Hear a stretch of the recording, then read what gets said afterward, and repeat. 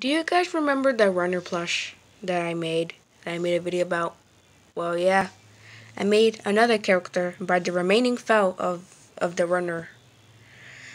Okay, there was like remains of the felt like when I used like the runner to make this plush. There was still like some fabric or like some felt left.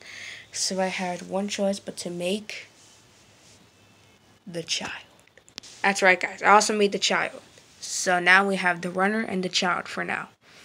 I had to use a popsicle stick for the back because like I knew like the felt only like wouldn't like stay or else it would be doing like this. So like I attached it to the hand and this is how it looks like. I hope you like this video, guys. Please subscribe. Bye.